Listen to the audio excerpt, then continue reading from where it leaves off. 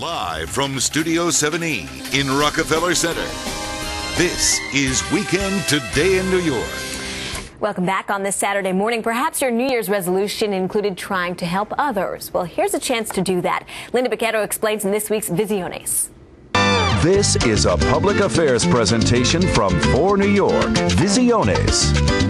Well, for the first time, the oldest and largest youth mentoring organization in the U.S. is being run by a Hispanic. And Hector Batista is here with me, hoping that you'll join his efforts during this, which is National Mentoring Month. And it's good to see you again, Hector. I've interviewed you before when you were head of another agency. You've been here now 3 months or so. How's it going so far?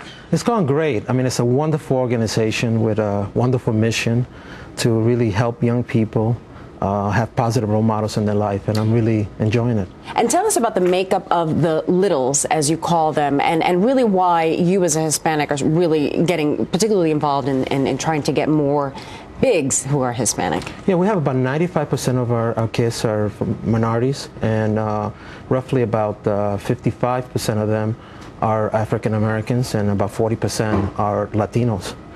And the tragedy is that only 9% of our bigs are Latino descent.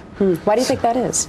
You know, I think that part of it has to do with the fact that most people think that in order for you to be a mentor, you have to be a lawyer or a doctor. I mean, you know, we're really looking for positive role models. You know, we have mentors that are in the construction industry, they're firefighters, you know, all different types of jobs, and basically what we're looking for is for people that could really help these young people get through life's challenges. And what kind of time commitment is involved? Because I'm sure obviously that's a concern that some people have. Yeah, you know, we ask for people to, you know, you have to commit for 1 year, and you have to give a young person about 8 hours a month, spend time with them, you know, take them to the theater or, you know, to the museum, or you know, work with them in some of the challenges that they're dealing with in school and on those lines. And we find that by having that kind of activities, young people are doing a lot better. Their attendance are better. They get along better with their peers. They're less likely to get into trouble. And so you provide obviously training for the bigs as well, so they're not going in blind in the situation.